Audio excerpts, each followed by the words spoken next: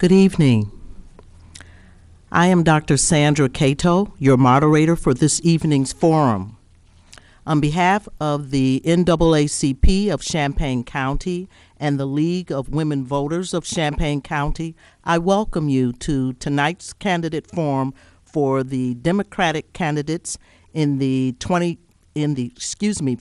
26th primary election for the offices of mayor and clerk for the city of Urbana.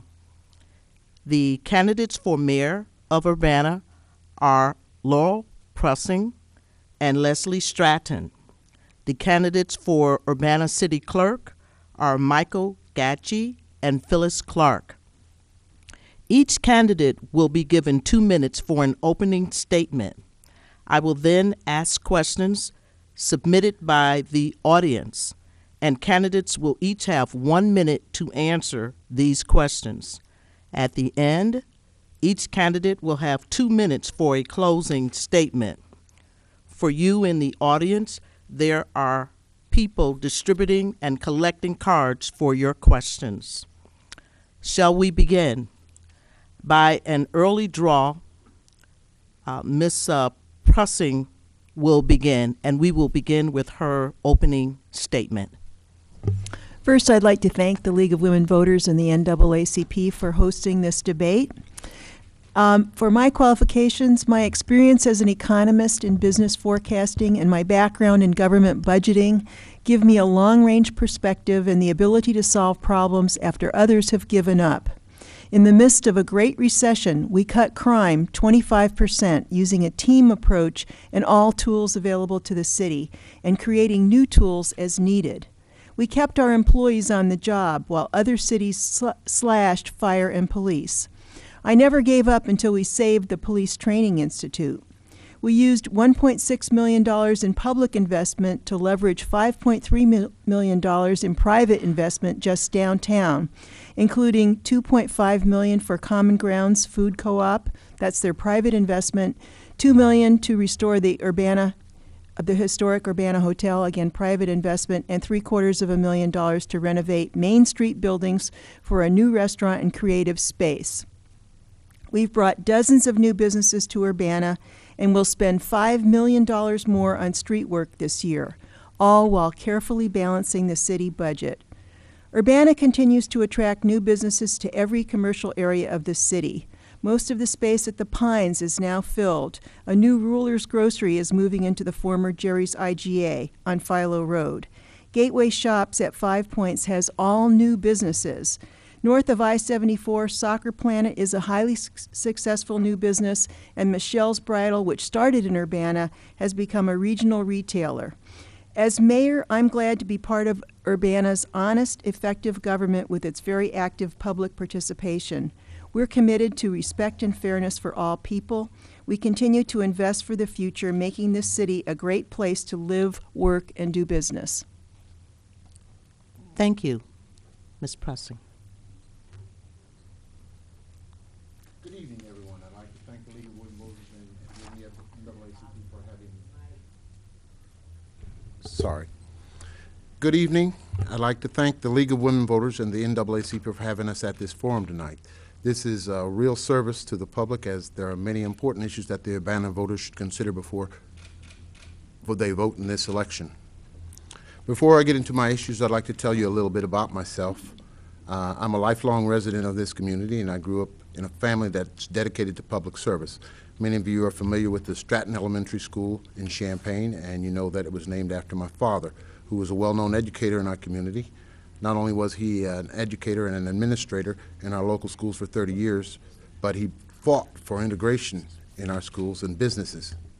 He was one of the first African Americans to serve on the Champaign City Council when he was elected in 1961 as the first African American at large. For most of my professional career, I worked at the City of Urbana in the Public Works Department. I started out as a laborer, but spent many years as an emergency responder and operations technician. I was also president of AFSCME Local 1331 for 8 years and was on the contract negotiating team during that time. I rose through the ranks to become one of the first African-American managers in the Urbana Public Works Department. As a manager, I had duties that included budget preparation and personal management, among others. I'm running for mayor because the current administration has been ineffective in moving the city forward in a way that our residents would like to see. We see our transportation and development funds being wasted on projects like the Boneyard Mini Park, where $5 million of development is being used to beautify a short stretch of the Boneyard without any commitment from adjacent property owners to develop nearby. We see millions being spent on a road that is completely outside the city limits, while the roads we drive on every day are crumbling. We see broken promises of the landmark hotel project, where current administration promised to complete the renovation of the property that is all 128 rooms, the conference center and the restaurant. Excuse me. But thank you, Candidate Stratton. I'm sorry, your 2 minutes have been exhausted. thank you.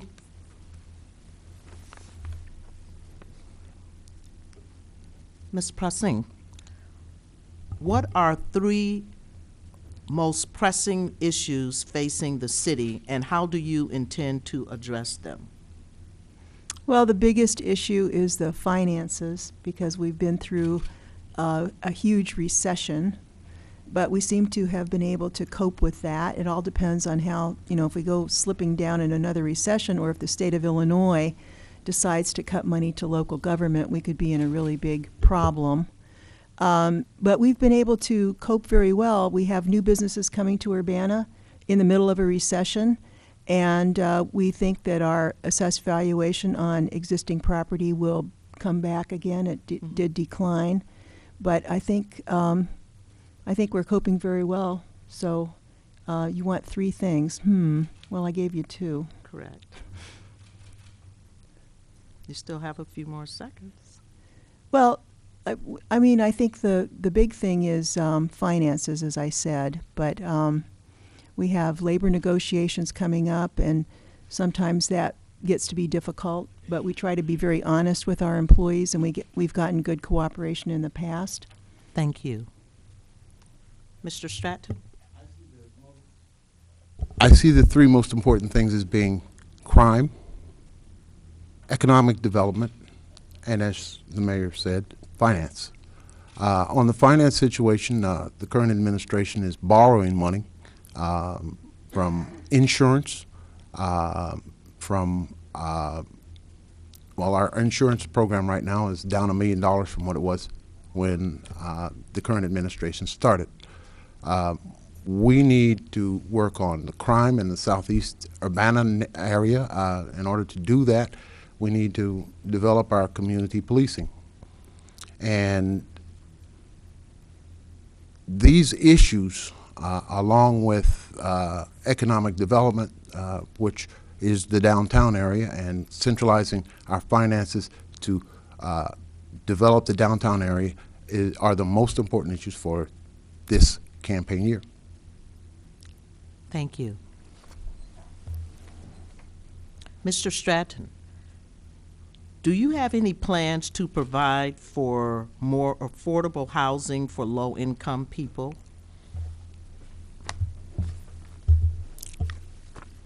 I would like to see some of the open spaces, perhaps in the downtown area, developed for low income. There are rooms for some medium-sized buildings, in particularly the Timponi lot, the Denny's lot, the Goodyear lot. Those are places that would put our citizens in the area of town that it would be good for that type of housing. Thank you. Ms. Pressing? That area is for commercial development, and we do have plans to reconstruct housing when we tear down Urbana Townhomes, which was a big apartment complex that became crime-ridden. So the city was given that property by a German bank. They paid all the taxes and everything. We're going to pay for tearing it down, but the value of the land is worth more than the cost of tearing it down. And I think the people in the neighborhood would like to see lower density in that area. And I think we're going to have to do that in some other parts of the city too. We have community development funds that are used for low-income housing, and we've had some successful developments with that. The problem is that the federal government seems to be cutting those funds, and that creates difficulties for the city. But I know that housing is a big problem. When you see that children in Head Start keep switching in and out, I think that's because of the instability of the family. Thank you. Ms. Pressing.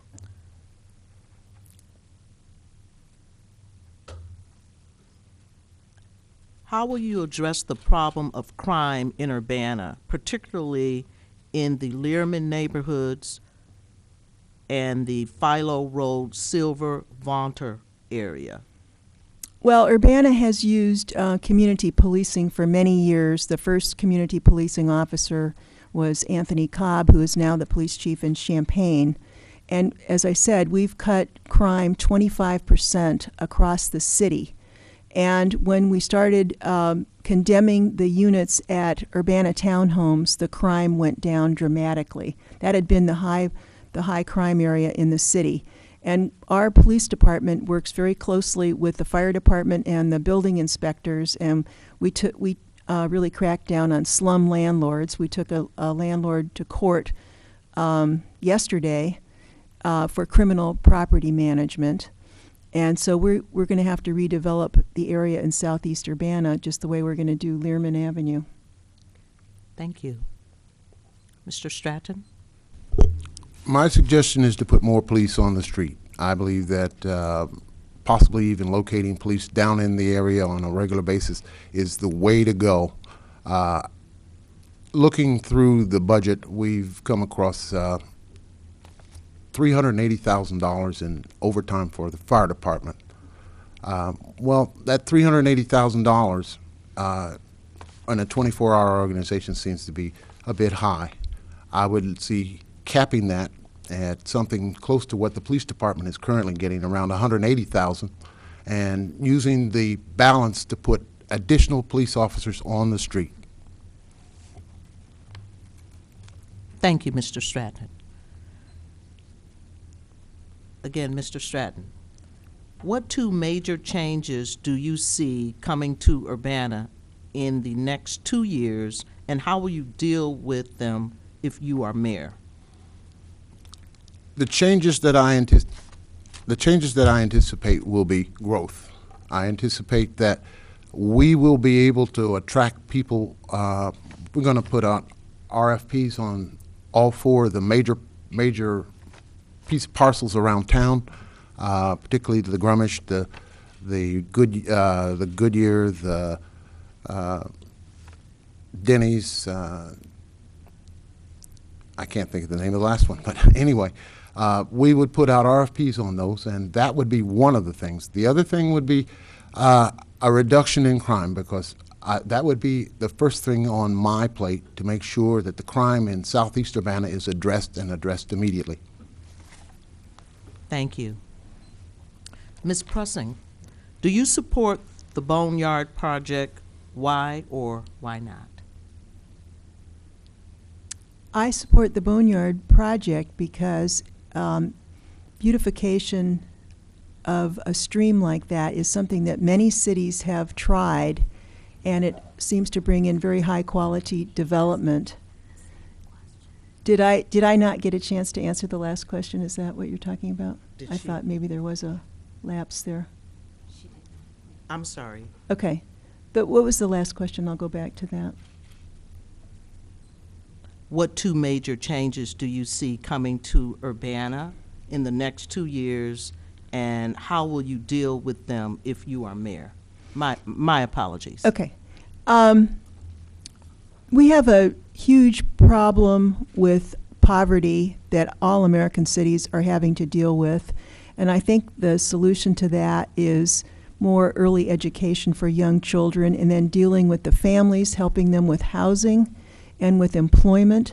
So the projects that we are developing now, Olympian Drive to open up Lincoln Avenue so we can have more jobs, and the Boneyard development, which is going to be a big boost to downtown. Those kinds of developments have proved very productive in other cities, and so those are the things that we have to deal with. We will continue to lower crime in Urbana. We have an excellent police department, and now that we have the Police Training Institute saved, they have a good place to go to keep their training up, and many of our officers teach at that school as well. So those are the main issues that I could see that we'll be dealing with. Thank you. And so then, what was the next The question? next question, Ms. Pressing, do you support the Boneyard project? Why or why not? Well, the Boneyard project came out of a huge public discussion lasting a number of years, and it incorporates what the public said they wanted to do. And beautification of a waterway is a proven technique for getting economic development.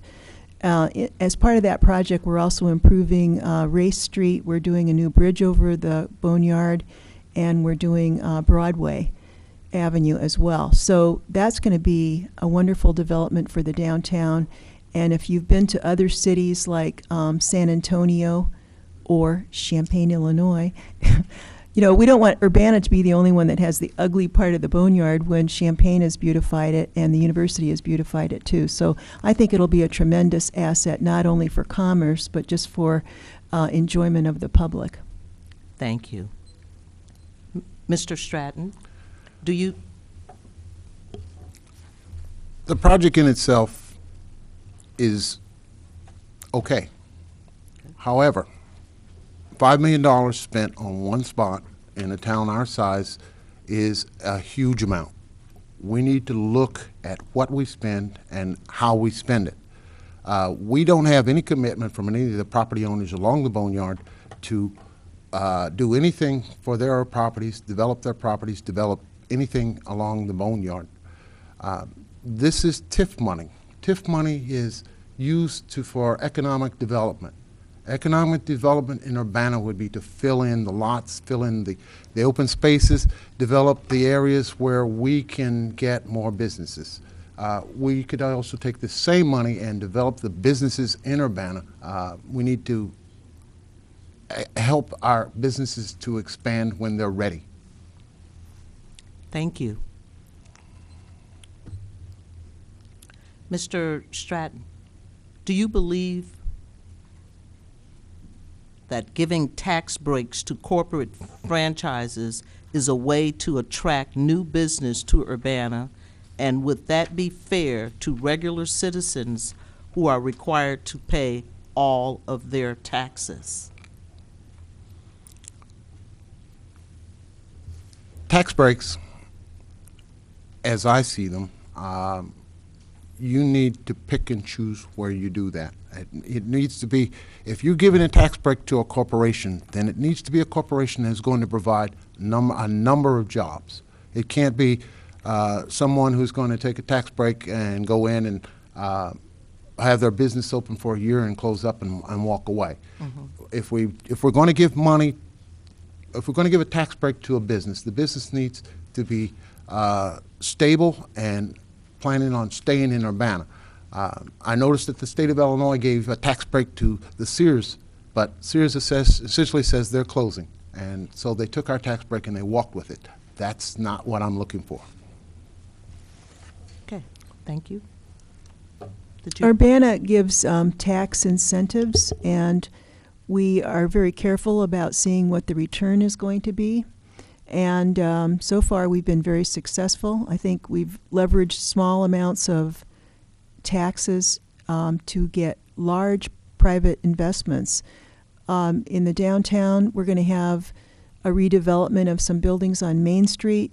We're investing $70,000 in order to get $750,000 in private investment. And I think that is a very wise use of tax money. We certainly want to get the most for the money, and employment is going to be the key issue in the future. We've had a shrinking of middle-class jobs in this country, and I think Urbana can do well by developing Lincoln Avenue, which is zoned for industrial, and I think that could create some very good jobs for people to be able to support their families. Thank you. Ms. Pressing, what is the city's responsibility regarding social service funding and other social needs? Well, Urbana and Champaign historically provided money to individual social service agencies, and a few years ago, Champaign decided they were going to reduce the total amount, and they concentrated their spending on Garden Hills. Urbana decided that we wanted to keep funding these agencies, and we've been struggling to calculate like how many Urbana people do they serve and what's the right proportion. But if Urbana contributes to an agency that's serving both cities, we're really there's no way that you can split it up fairly. So we're working with Champaign to see if there's some way that we can support social service agencies, because we know that that's very important for the quality of life in this city. And even though we can't do a large amount, we've managed to keep up $300,000 a year even during the recession. And that money is used by the agencies to leverage other funding. So it was very important to them for us to keep funding, and I hope that we can get Champaign to join us. Thank you. I haven't done a lot of preparation on this question. However, I do believe that Urbana has done a good job in funding social agencies, but in the future, due to what I see are severe budget restraints, I think that we will be giving these social agencies a much closer look. We would be maybe having to pick and choose. I hate to say that, but I think that we still, once again, need to protect our dollars, and our dollars are very important to the citizens of Urbana. Okay. Thank you. Mr. Stratton, do you favor restoring the position of Chief Administrative Officer? If not, why? If yes, who would you consider appointing to the position? I absolutely believe that this city needs a Chief Administrative Officer. We need a second set of eyes to watch contracts, to watch the budget, to watch to develop contacts with the businesses that want to come here. I believe that the restoration of the CAO would have prevented some of the situations that we're currently in now, such as the Urbana Landmark situation, where this contract has been mismanaged. If we had a CAO, someone who had been able to keep his eyes on this contract, he would have been able to say, well, we're looking at this contract, maybe it's time to come in, we need to talk. The CAO plays an extremely important part in being the liaison between the department heads and those elected officials. I'm sorry. You can, when you come back around, if you want to finish your thought, you can finish it at that time. Well, I have a chief of staff. I hired a person and called it a chief of staff, so I think it's not really right to be quibbling over the title. And Urbana has performed very well since the most recent quote-unquote chief of staff left. I did the job for almost 2 years, and I think Mike Munson is doing an outstanding job. And I don't need a liaison between me and the department heads. I talk with the department heads. Every week I meet with the problem properties group. We talk, the police chief, the fire chief, and public works director, and the head of the community development. So I do talk to department heads, and I don't need somebody in between me and the department heads. And I think the structure of government in Urbana is for the mayor to be the chief of operations. That is the law of Urbana. And I think my chief of staff works very well. Thank you, Ms. Pressing. Ms. Pressing, what are your plans for downtown development? Please be specific. Well, currently in downtown, the latest project is the $750,000 to redo the buildings across from UC Bank. There's going to be a restaurant there. There's going to be space for entrepreneurs and creative people. And that was done, the $750,000 private investment was generated with $70,000 in public money to encourage it. Also, the beautification of the boneyard is going to draw new businesses to Urbana, and the existing businesses are very excited about that. So we have a continuing program that has been very successful on bringing new businesses downtown. And Lincoln Square, for example, has more businesses than it has had for many years. I don't know if there's any vacancies left at Lincoln Square, but Common Ground Food Co-op, we leveraged a very small amount of public money, and they just expanded faster than any other co-op in the country. Thank and just you. spent $2.5 million on expanding. Thank you, candidate. Mr. Completing Stratton? my thought on the CAO, since we have had a CAO, we have not drawn any capital development in Urbana, no major development. You can look across Wright Street and you see all sorts of capital development, but we don't have any because we don't have a CAO. We don't have anybody to attract that kind of business. And your question was again? Sure. What are your plans for downtown development? Please be specific. I want to see the Goodyear lot developed. There's been a plan for that for years, but apparently the developer didn't have any money, but let's put out a new RFP on that. Let's go to the Timponi lot. That's right in the middle. That's right next to, adjacent to a current business that's already needing space. Let's go to the Denny's lot. The city's invested money in the Denny's lot, and the Denny's lot should be ready to roll, but apparently there's a problem. Thank you. Mr. Stratton, the city budget frequently compares Urbana to Champaign in regards to taxes, tax rates, etc. Why should Urbana be a second city? Urbana should never be a second city. Urbana should be the crown jewel of Champaign County. They were first. However, because of the way we handle things right now, we are bridging the gaps in our budget with additional taxes, additional fees, things that should have been made up for with economic development in the early years of the current administration. We need to make sure that right now we get off the ground running. We need to make sure that when we get started, that we get the economic development here. We need to make sure that the important issues such as the downtown fill in the spaces that needs to get done.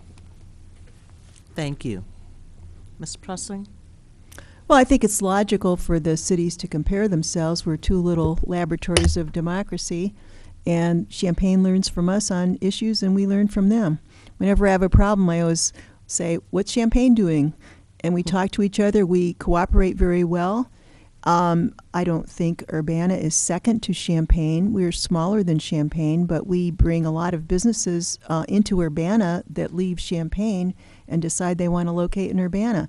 And Mr. Stratton's statement that we haven't had any investment in Urbana is simply false. We've had millions of dollars invested in Urbana, and that was during a recession. So I think we're doing remarkably well.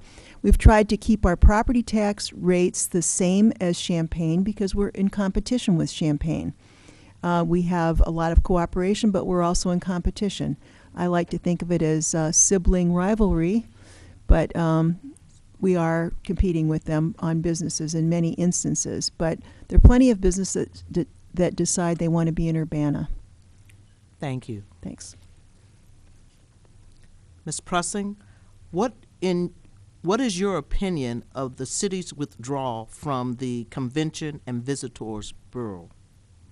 Well, it's something that was talked about in Urbana for about 30 years. I think it was very highly questionable, and many city council members over the years questioned it.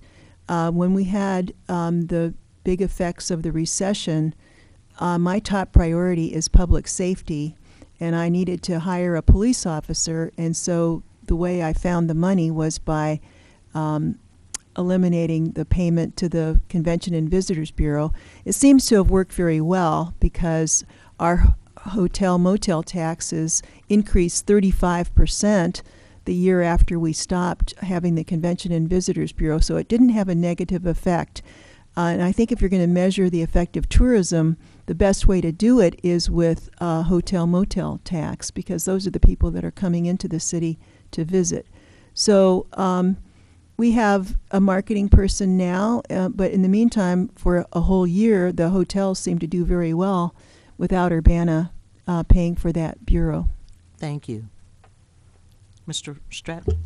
Having spoken with the Tourist Bureau, their opinion is slightly different. One of the things that they do is they book things 2 to 3 years in advance. All large conventions are booked 2 to 3 years in advance. So therefore, if we got a lot of hotel motel tax last year it's all due to the fact that some of the conventions they booked previously were just showing up. However, we now have the Landmark Hotel, which is not getting any referrals from the Convention and Visitors Bureau, and the Blues, Brews, and Barbecue, which left Urbana because we aren't, well, essentially, yes, the Urbana, they left Urbana, and they are using the Tourist Bureau to attract people to Champaign. There's the Corvette Convention that's going to go on in Champaign, and that's all due to the fact that we aren't participating with the Tourist Bureau. We need to get back to the place where we're promoting our businesses in every way that we can. Thank you. Thank you. Mr. Stratton, you have suggested cutting the fire department budget in order to pay for more police officers, pay for 4 more police officers for Southeast Urbana. Is this a good idea or not? And please explain. I believe that this is the fire department is a 24-hour organization, and to come up with $380,000 in overtime on a 24-hour organization, I would be critical of how it's being used. However, if we were to cap them at the same spot that the current police department is using for overtime, then we would be able to provide additional police officers. And I think that the people in Southeast Urbana would be very thankful for it, because I believe that we can solve that crime problem with additional police officers and community policing. Thank you. Ms. Presley? If we cut the overtime in the fire department, we wouldn't be able to have 3 firefighters on every truck. Overtime is needed to maintain that, and it costs less than hiring additional firefighters. The overtime is used to cover absences for sick days, injuries, vacations, and training. And cutting the overtime would not only violate our contract with the union, but would leave only 2 firefighters on each truck. And cutting the overtime for fire is not going to help hire 4 new police officers, because each new officer would cost $100,000. And it'd be nice to be able to hire more police, but our police department is doing well now. And as we get more money, we can hire more police. but they've gotten extreme cooperation from the University of Illinois and the Sheriff's Department when they needed extra help, and that was at no charge to the city of Urbana. So I think it's wrong to pit the fire department and the police department against each other. Thank you. Ms. Prussing, what do you hope to accomplish as mayor in the next 4 years? Well, I would like to see us continue attracting new businesses to Urbana.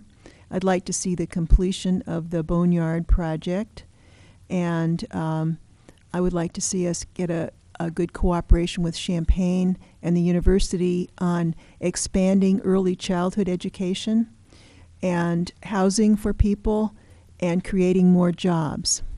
And I think all those things are necessary for us to thrive as a community.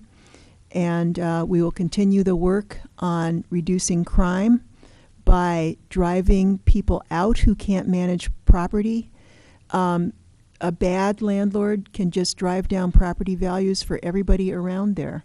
And I think we've seen that happen in the Learman Avenue area, and we've seen it happen on Silver and Vaughter Street. And that's why we've taken the pains to get these people to court and try to get somebody else to take over the property and run it properly. Thank you. Mr. Stratton? I want to coin a word here. Sustainable environment, sustainable investments. That's what Urbana needs. Sustainable investments. Investments in things that we know we're going to get our money back. If we take and we spend the $5 million currently being spent on the Boneyard project and it doesn't attract anybody, we're just out $5 million. However, if we take that same money and we apply it to the other open areas in the city, we have a much better opportunity at attracting a business. I know that most of you are aware how the Schnooks development was done. It was done where the city did a cleanup and utility movement in order to leverage the monies that were spent there. We invested $1 million or so and in the Schnooks lot, and here we have a nearly a $10 million investment now, and it's paying its dividend. Thank you, Mr. Stratton. Again, Mr. Stratton, should the city be spending millions of dollars on Olympian Drive when local streets are crumbling? Olympian Drive. Olympian Drive is currently, by the mayor's specs, 900 feet outside of the city limits. We're building on a road that is not even currently in the city. As it is only a pipeline to Champaign, and we have almost no development in that area. It's almost strictly agricultural. If you take a drive up there someday and take a look and you see farmland for as far as you can see, you realize that this may be a time, this is a development, but its time hasn't come. We need to make sure that when we do these type of developments, even if there is federal money involved, that we do them in a timely fashion when it doesn't affect our budget.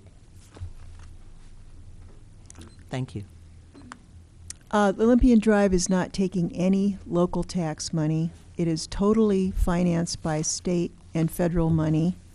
And we've recently learned that the cost is going down to $13 million. The point of it is to connect with Lincoln Avenue, which is zoned industrial, and to say that it's a pipeline to Champaign reveals a lack of understanding of what roads are. This is not a one-way street, it's a two-way street.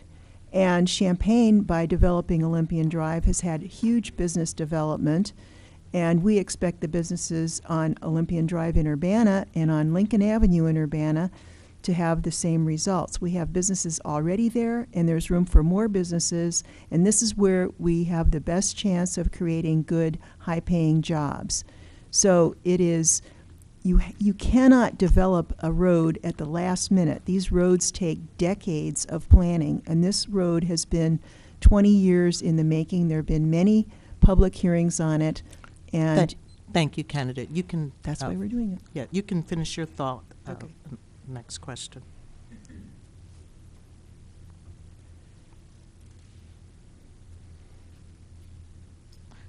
Actually, you have the next question. Okay. The federal and state governments have built a $30 million high-speed fiber optic network backbone.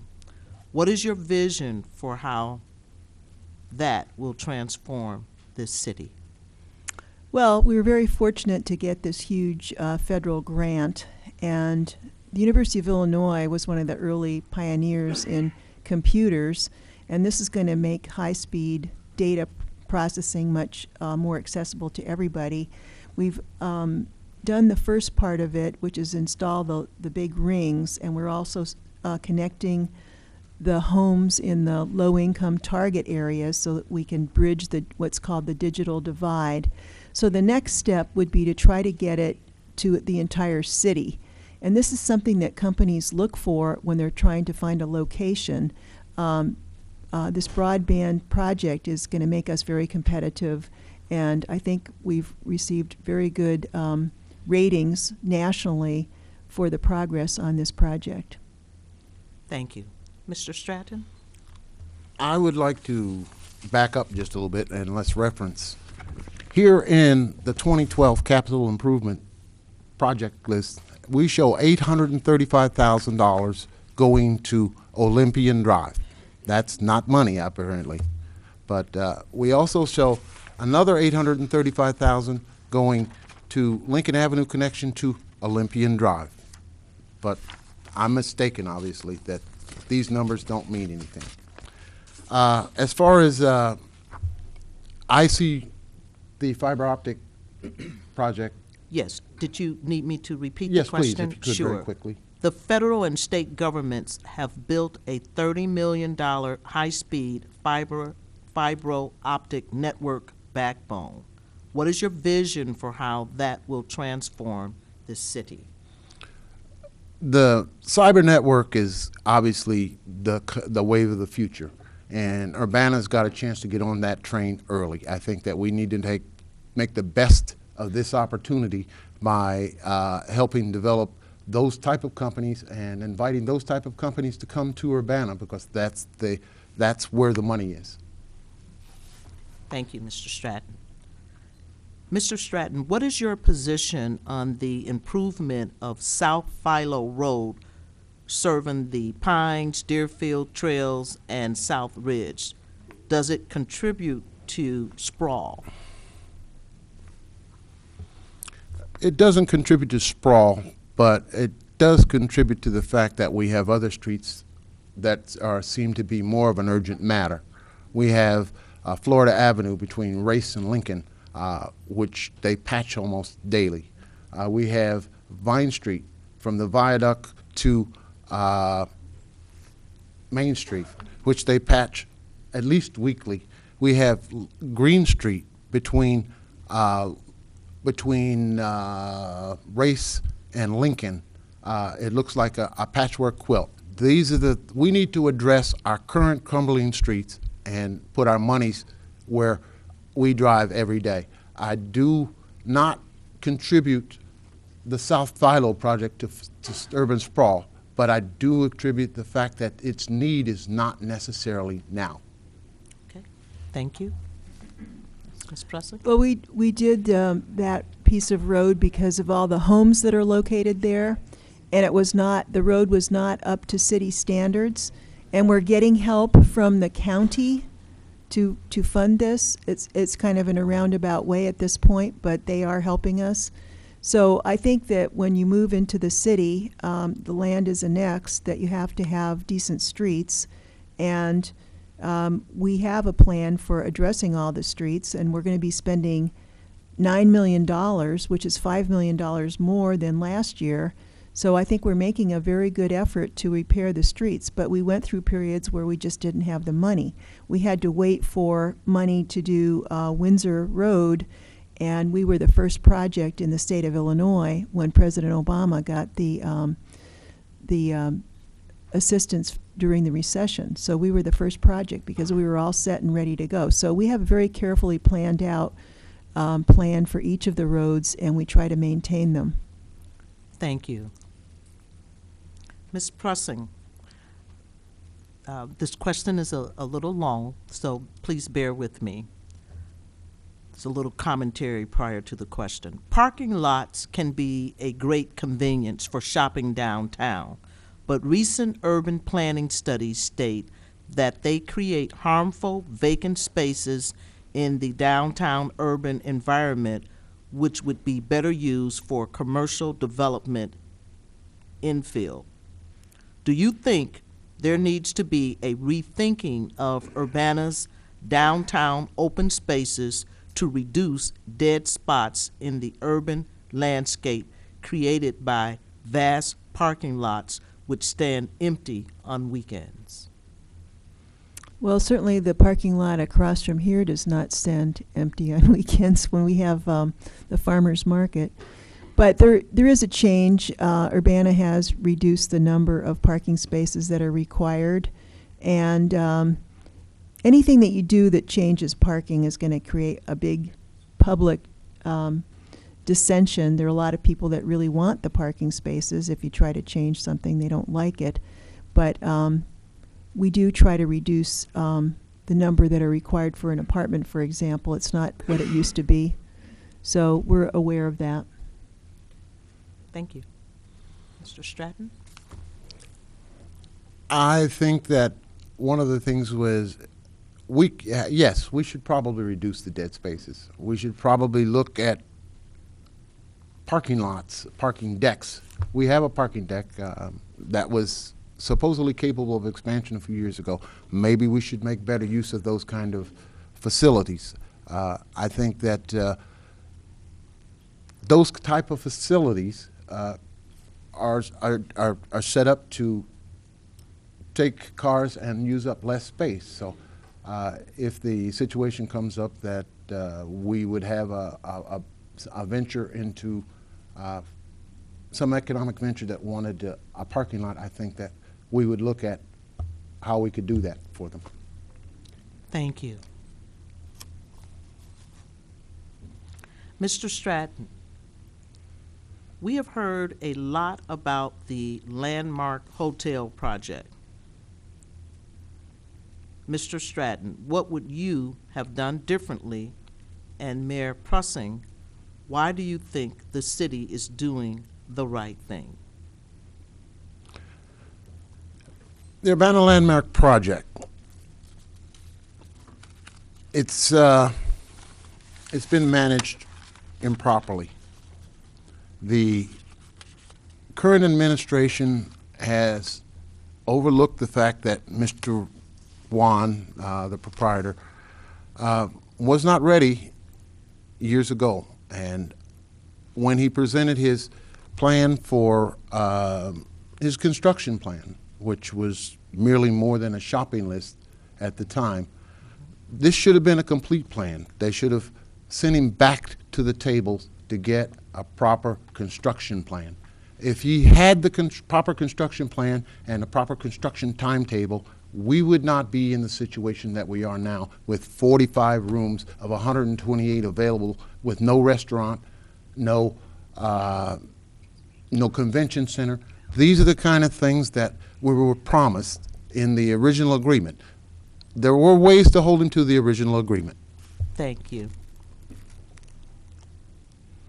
Well, the 45 rooms are filled tonight, and the Landmark Hotel is booked through all of April and May, and the project was never supposed to be done all at one fell swoop. It was always going to be done in phases, and he is not out of compliance with the agreement.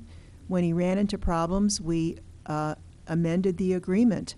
So I think it's wrong to take a man who is investing $2 million in Urbana and browbeat him and tell him he's a failure when he took on a very tough project, and the hotel is beautiful.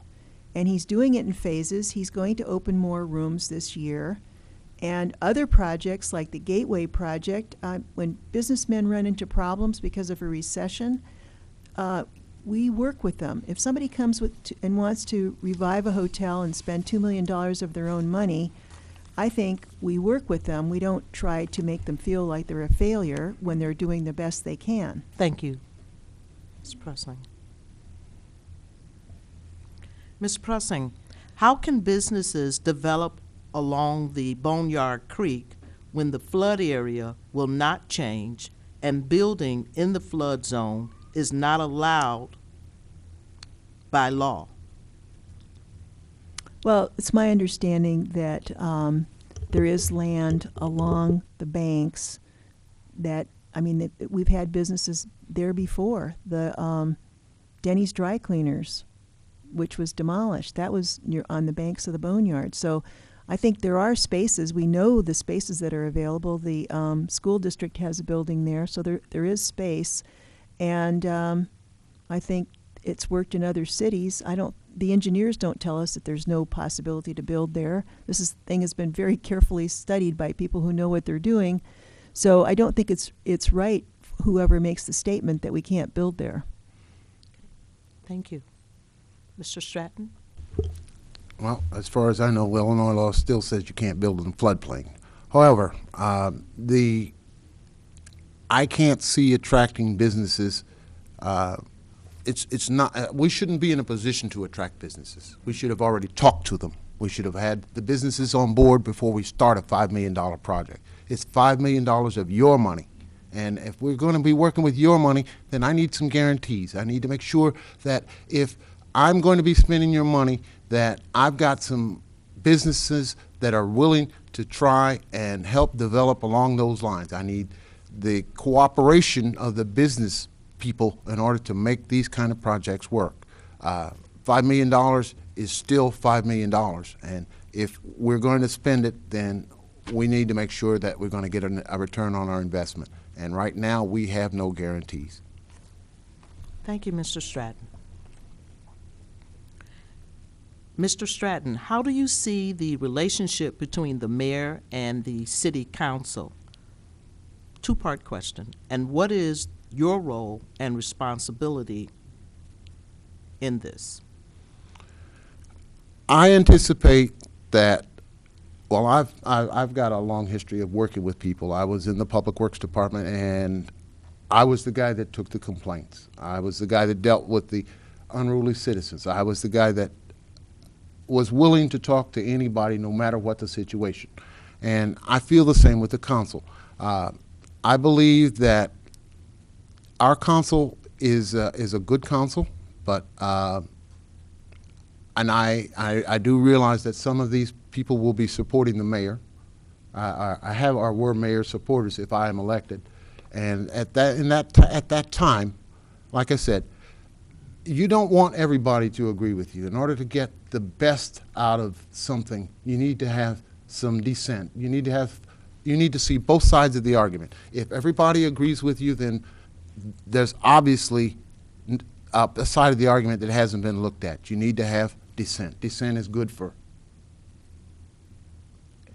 Thank you. Ms. Preston? Well, for the 28 years before I became mayor, there was a very bad relationship between the mayor and the council. And I was able to change that, and I think that's the biggest thing I've done, is be able to have a healthy working relationship with the city council. And we don't start out agreeing. What we do is discuss things and invite the public to give their opinions and ask their questions. And sometimes it takes us a long time, but we end up with a much better ordinance or a much better system that we're going to adopt, because we do take the time to ask the good questions.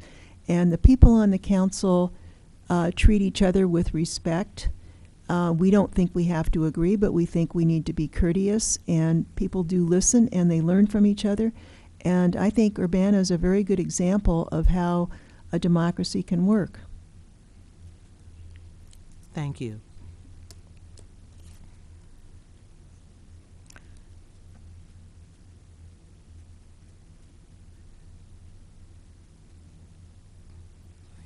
This will be the final question prior to your closing statements. Ms. Pressing, what changes can be made to facilitate bicycle safety and use in Urbana? Well, we have a bicycle and pedestrian advisory committee, and they've set out, after a great deal of study, a proposed plan, and we have state money that's helped us with that. There's a big push to, I mean, bicyclists have a right to use the roads, and we want them to use them safely. And as it turns out, the more bicyclists that there are, the safer it is, because then drivers start seeing bicyclists. Whereas if there are very few bicyclists, sometimes drivers are just looking for other cars and they don't even see another kind of vehicle. So we have a careful plan that we're implementing, and it takes education, and we have to educate bicyclists as well as drivers, make sure that bicyclists follow the law, and that's what we try to do. Thank you. Mr. Stratton?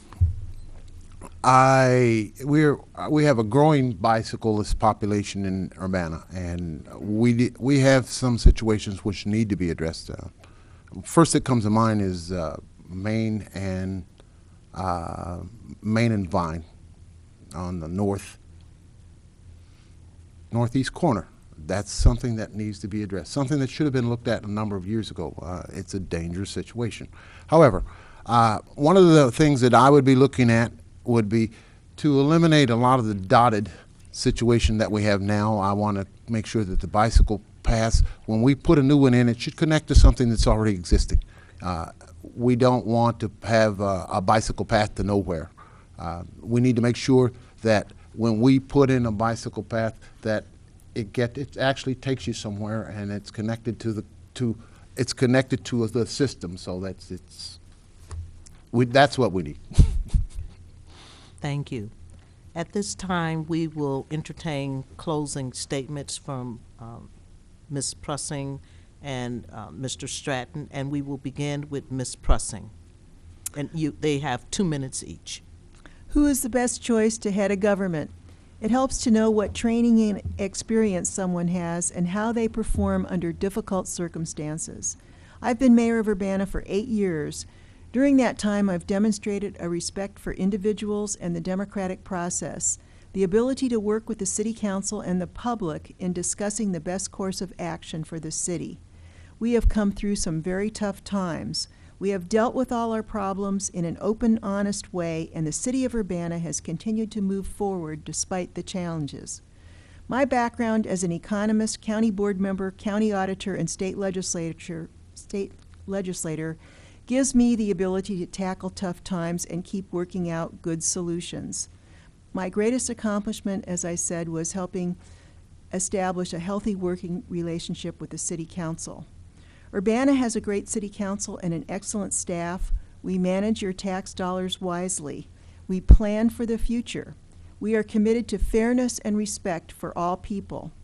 We are committed to creating jobs for families and dealing with the issues of poverty and crime. I appreciate the faith Urbana voters put in me by electing me mayor.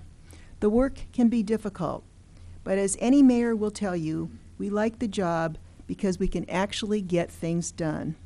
That is what voters want. Reasonable discussion, people who represent them asking good questions and figuring out the options before making a decision.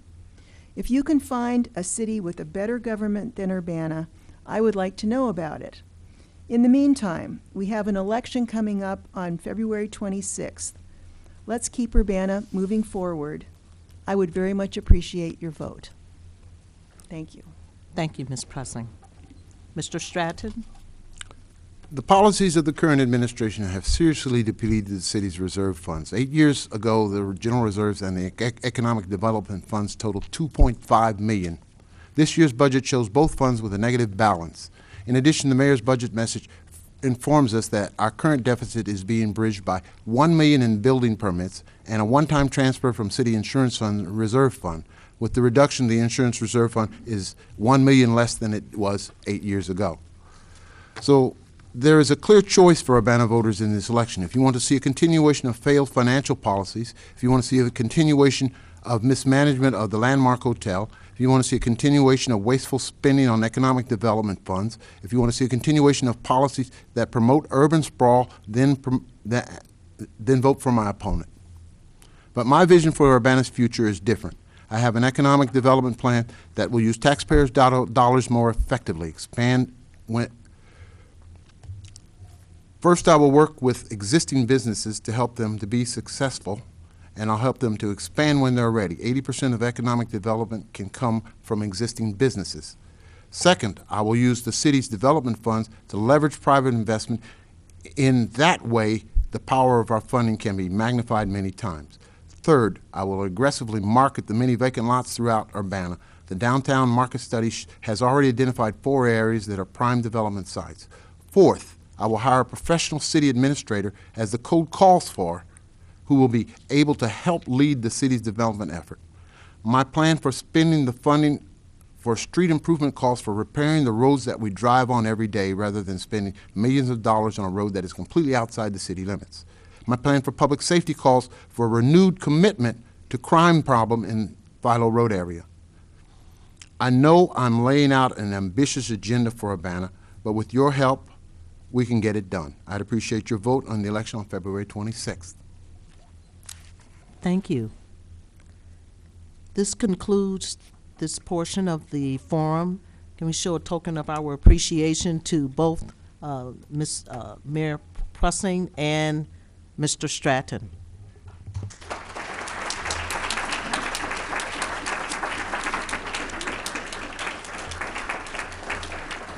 We will have a short intermission as we transition to the forum, the portion of the forum that is dedicated to the clerk. At this time, we are asking for questions from the audience.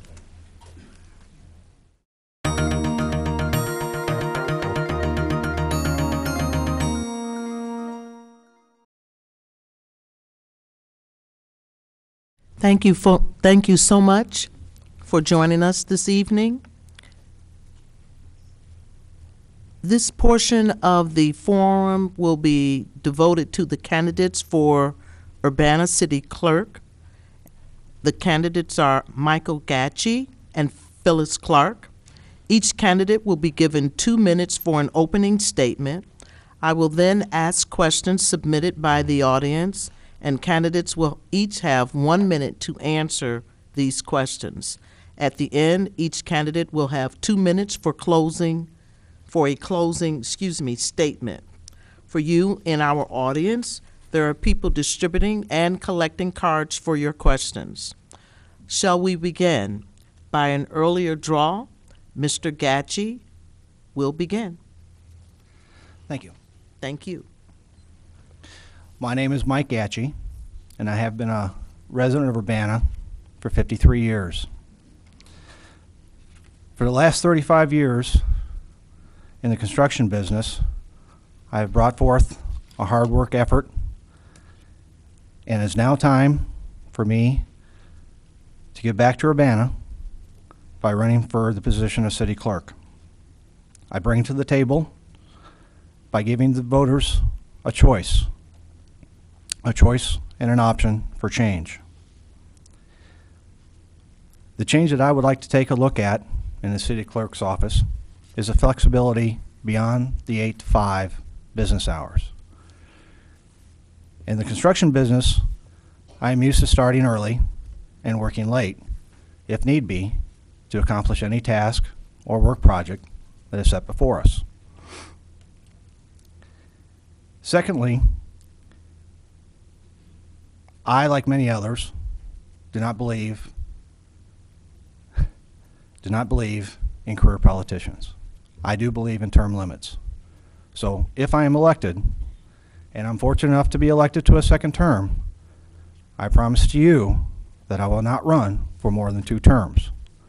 As long as the city is in a financial crisis, the roads are in disrepair, and social services need our support, I will not accept any pay raise in my second term. And I promise to you, as a candidate, and if elected as city clerk, that I will give the voters 110% of my time and effort. My door will always be open, my phone will always be on, and I hope to make the city clerk's office the best that it has ever been. Thank you. Thank you, Mr. Gatchie. Ms. Clark? Good evening. I'm Is your- Phyllis Clark. Is your mic up? Yeah, it is. I'm Phyllis Clark, your city clerk. I am the wife of 43 years to Lee Clark, the mother of 3 adult children, and the proud grandmother of 7 perfectly wonderful grandchildren. I am a member at Mount Olive Missionary Baptist Church, where I serve as a trustee and chair of the culinary committee.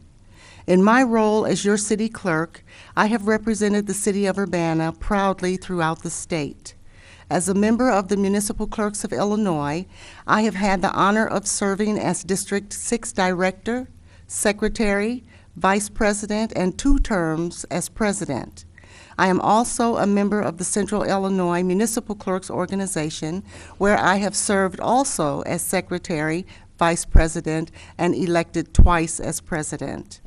In my achievements, I received the designation of Certified Municipal Clerk in 1999 from the International Institute of Municipal Clerks. I've received certification of professional supervision from the University of Illinois in 2003, the President's Award for Distinguished Service from the Central Illinois Municipal Clerks Organization in 2004 and 2005, and in 2006, I had the distinct privilege and honor of receiving the highest award given to a municipal clerk, and that is the Ilian Crable Member of the Year. In 2007, I was appointed to the Municipal Clerks of Illinois Institute and Training Academy by the governor of Illinois at that time, which was Governor Blagojevich. Currently, I serve as a member of the Legislative Committee for the Municipal Clerks of Illinois. I am on the Bylaws Committee for the Central Illinois Municipal Clerks Organization. I serve as a presenter for the Municipal Clerks Back to the Basics seminars. Thank you. We will begin the questions with Ms. Clark.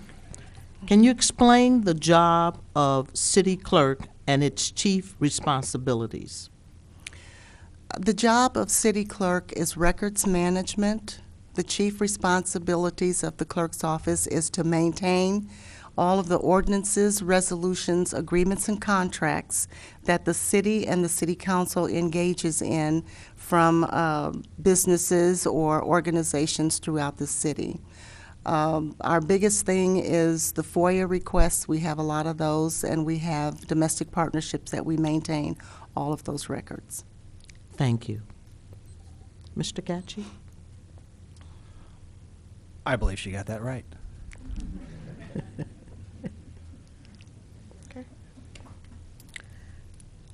Mr. Gatchie, we'll begin with you this time. What do you think are the 2 or 3 key qualifications necessary to fulfill the responsibilities of clerk? I think one of the main jobs of the clerk is to deal with the public. Being able to interact with them and provide them with the information that they might need through the FOIA, and also being able to interact with other department heads within the city and providing them with the needed information that they might need for council meetings as such. Thank you. Ms. Clark? When people call upon the city of Urbana, the first person that they get to is the city clerk's office. What we do there is we make sure that we have every bit of information that they need in place so that we can expedite their information that they're wanting through this here city as quickly as possible. We have a lot of walk-ins that come in that need information, and the first thing that we have to do is to make sure people are satisfied. Say, for instance, if there's something that's going on at another, they've been sent from one department to another, I make sure that the buck stops with me. I do everything that we can to make sure that the information the person is seeking is given to them at that time, and they have to go no further than the city clerk's office. Thank you. Ms.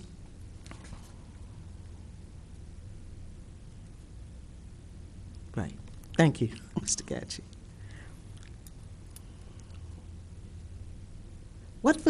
Ms. Clark, excuse me, what facilitates a good working relationship between the city clerk and the office staff? Being able to understand that people are people first, being able to understand that people have problems no matter where they are, not getting out of pocket, I'm going to say, or upset over little things that might go wrong, but work hand in hand with one another to see to it that whatever issue arises is satisfied to the best ability of everybody involved. Thank you. Mr. Gatchie? Working with employees, I never ask anybody to do anything that I'm not willing to do myself. There are times that people have conflicts in their own life, and to have an understanding to respect that time that they might need, to work with them and treat them as equals. I feel that even though if I would be the city clerk, we're all in it together. We all represent the citizens of Urbana and the voters, and to have a common ground of acceptance for each other, I believe would be important. Thank you, Mr. Gatchie. Mr. Gatchie, what plans do you have to diversify the workforce in the city?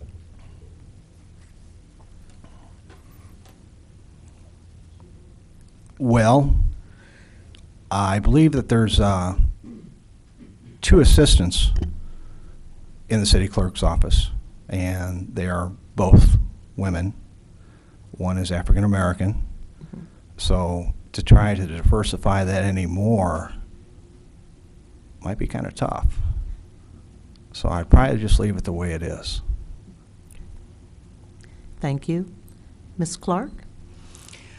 There's not a whole lot of turnover in the clerk's office. Our office is pretty secure. When we get someone in there, they're generally there to stay. However, I did have the opportunity just recently to do a hire, and one of the things that I wanted to do was to make sure that we were reaching out and touching as many of the people in this diverse community as we could.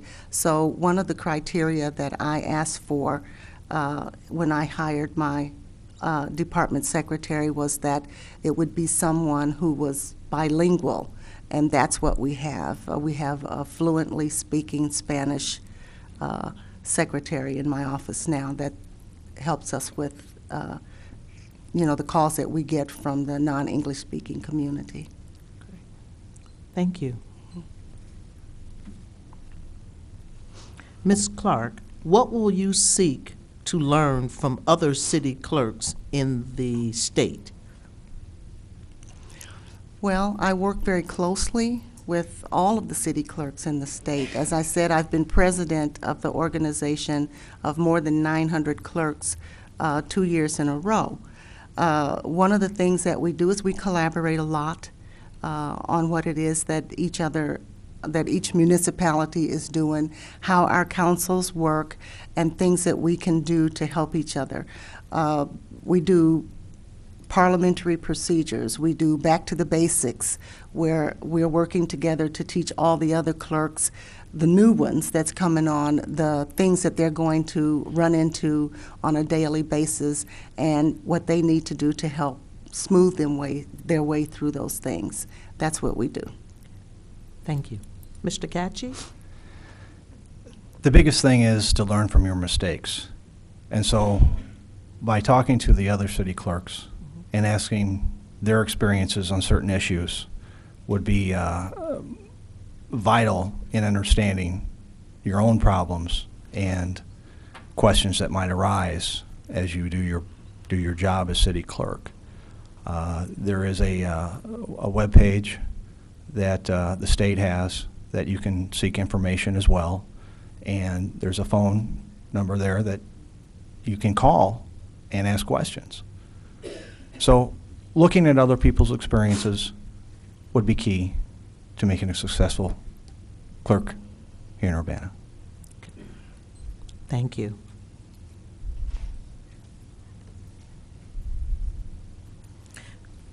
Mr. Gatchie, is the current computer system sufficient for accomplishing the job the clerk needs to do? If yes, explain why. If not, what would you propose? Well, I haven't had the opportunity to look at their computer system. I know that if you have a problem with your computer, you can hit it with a hammer, and if that doesn't fix it, then you have an electrical problem. Of course, by then I've already bought a new computer. But to answer that question honestly, I'd be lying to you because I do not have that information as far as their computer system. Okay. Thank you for the levity. Ms. Clark?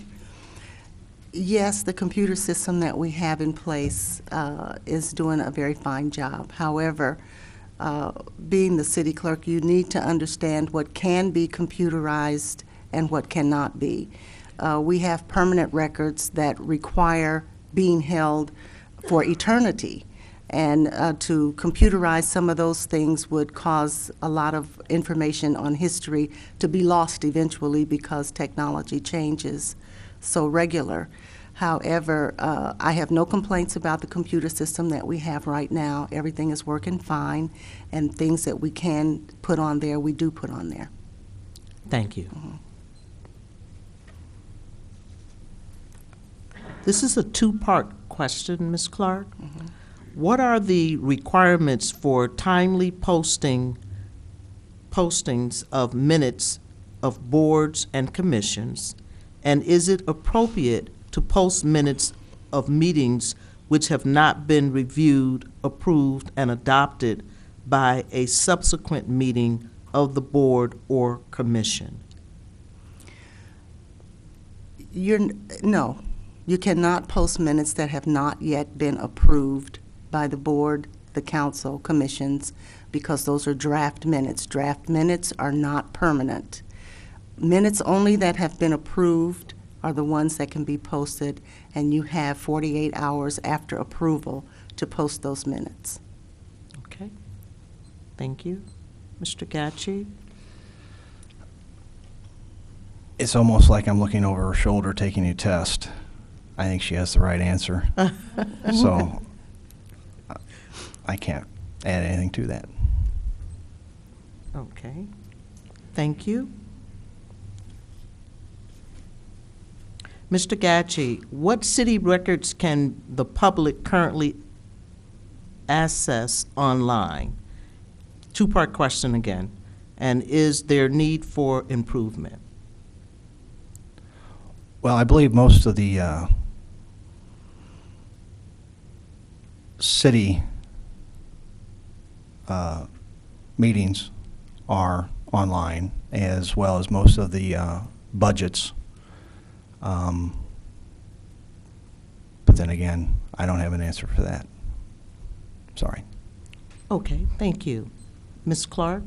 Okay, would you repeat the question? Sure. What city records can the public currently access online? First part.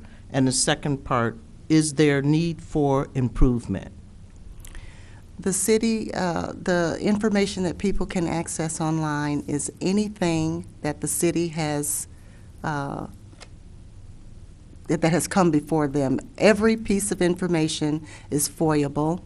All the minutes, all the agendas, all the packet information, all of that is online. Budget, That kind of stuff is all online.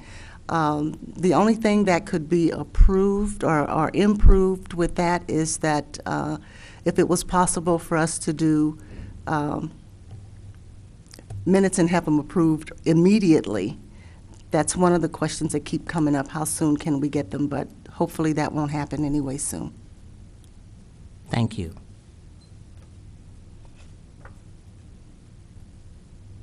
Ms. Clark, how can you cut cost in your department? There's absolutely no way. Simply because my budget is actually the smallest budget in the city. Everything is contractual except for the clerk's education, and everything else is contractual through the city, and there is no leverage for change there. Okay, thank you. Mr. Gatchie? Well, I haven't had the opportunity to look at the budget.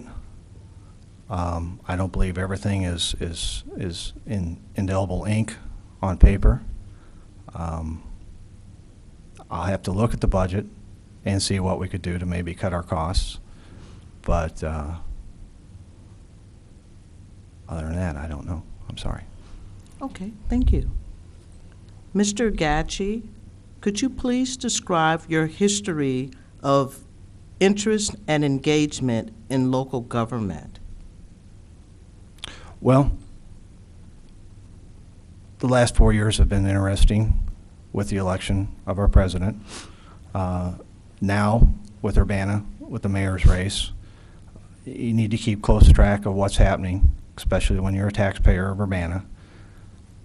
I've just now jumped into the political ploy after 35 years of construction business. And just to learn of the inner workings of how government works is something that I have taken part in and looked into. Okay. Thank you. Ms. Clark?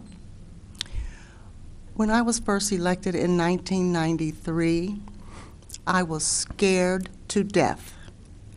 I thought I was going to be bored out of my skull.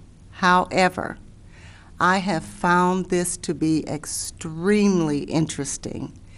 It is unbelievable. I can't tell anyone how much of a thrill that you get being there when the council is talking back and forth. And sometimes you want to say, fight, fight, but they don't. It's just a lot of fun. I'm wired up by the time I get home, cannot go directly to sleep because of all of the importance of the information that has been discussed. I think it's a wonderful thing. Anyone who has the opportunity to take on a political position, whether it's city council, city clerk, or mayor, should try it because I think you'll learn a lot. Thank you. Well, I think we saved the best question for last. This will be your last question, and guys can let your imaginations go with this question.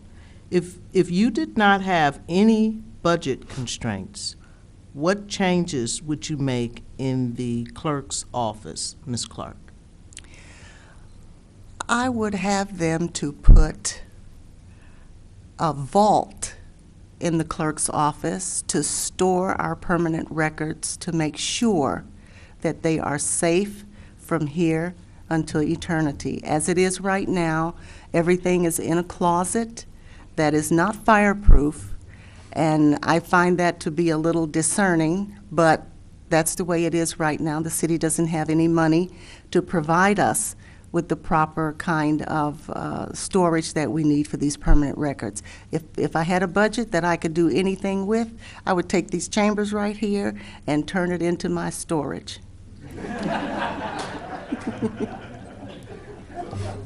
Thank you. Mr. Gatchie? Well, if we had an unlimited budget, I believe that expending the hours of operation, the 8 to 5 o'clock might be in conflict with some of those who have to work and might not be able to get off of work or lunch hour to come in and utilize the city clerk's office. So expanding our hours perhaps hiring more people would be one way to go. Thank you. And given that that was our final question, at this time we will entertain closing statements by both Mr. Gatchie and Ms. Clark, and we will begin with the closing statement from Mr. Gatchie. I'd like to thank the League of Women Voters and the NAACP of Champaign County for this opportunity to sit here before you. I can only promise you that if elected, I will give you 110% of my time. And remember that you're not hiring a politician. You're not electing a politician, you're hiring an employee. I work for the citizens of Urbana. As such, I will give you my undivided time and effort. And again, I hope to make the city clerk's job as good as it can be. Thank you. Thank you, Mr. Gatchie. Ms. Clark? First, I'd like to thank you for allowing us to share this time with you. If I am re-elected, the City Clerk's office will continue to stay focused on providing the citizens of Urbana and those who come to our fair city with the utmost respect and dignity as they live and maneuver through our town. The staff in the Clerk's office is also committed to this goal. The City of Urbana is a diverse community, and as such, my staff and I are committed to addressing the individual needs of each person who come to our office. In addition to my individual qualifications, the staff in the Clerk's office also bring impressive credentials, including bilingual skill sets. It is our goal to make processing through City Hall to be one that is as hassle-free as possible. We work very hard to answer each and every question or inquiry that a person may have, as well as providing them with accurate information. We pride ourselves in doing so expeditiously. It is our responsibility as public servants to continue to disseminate information and services to our community openly, honestly, and without partisan politics. We are here to work for and to serve you. Thank you. Thank you, Ms. Clark.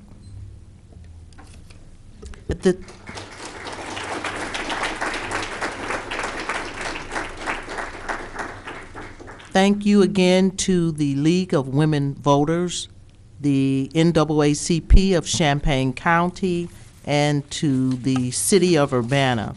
Special thanks to tonight's ushers, Chanesa Huff and Doretha Smith, who gathered the questions from the audience, the timers, Michelle Cooper and Ralph Trimble, who have kept us all on schedule, and the question sorters, Carolyn Trimble and Teresa Michelson.